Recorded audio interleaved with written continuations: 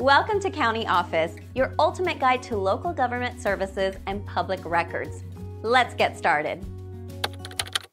What are the advantages and disadvantages of a tidal power plant? Tidal power plants are a type of hydroelectric energy system that generates electricity by harnessing the energy of ocean tides.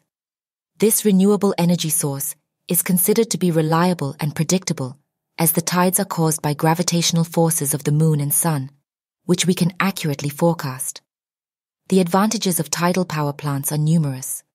They are environmentally friendly, producing no greenhouse gases or waste products. They also provide a constant and predictable source of energy, unlike other renewable sources such as wind or solar power, which are dependent on weather conditions. However, there are also disadvantages to tidal power plants.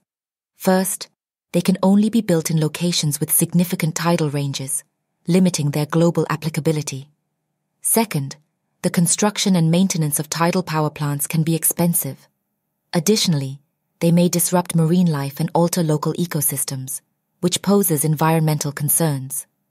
Therefore, while tidal power plants offer a promising renewable energy source, careful consideration of their environmental impact and cost-effectiveness is necessary when planning their construction and operation.